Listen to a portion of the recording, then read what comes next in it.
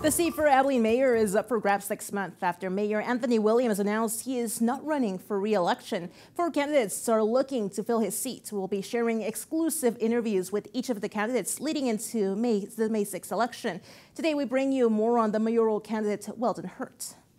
Weldon was born in Brownwood but has made Abilene his home.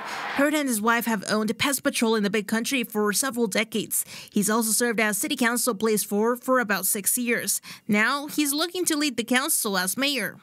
Well, just with my experience on council and just a lot of the good positive things that we have going in Abilene, just wanted a continuation of those things that are happening, kind of just bring it through where we're headed and just keep it going down that path. These are a couple issues Hurt would tackle. We always want to talk about the big one, that's water. We're working with a coalition with San Angelo and Midland to secure groundwater out of Fort Stockton that will be good for all of us, probably for the next 70 years. Want to really look at infill development, some housing for more affordable housing within the older part, the core of our city.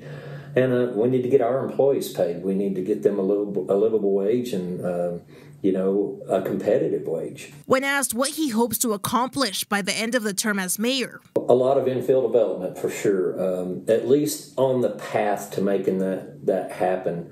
With code compliance and the boards working together, I'd like to just see a lot of newer rooftops or even remodeled homes or fixed up homes in our older areas of Abilene. And a message for the community as they head out to the polls. I'm Weldon. I've got the experience, I've got the background, I just appreciate everyone, number one, that they are out voting.